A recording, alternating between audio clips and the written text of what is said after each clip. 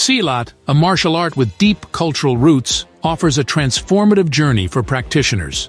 For beginners, mastering the basics is crucial. The foundation of Silat begins with stance and footwork.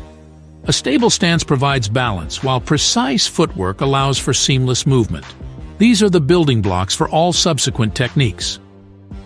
Punches and strikes form the core offensive techniques in Silat. Beginners learn to deliver power with efficiency, using the body's natural mechanics. Precision and control are emphasized in each movement. Kicks in Silat are not just about strength but also agility and timing.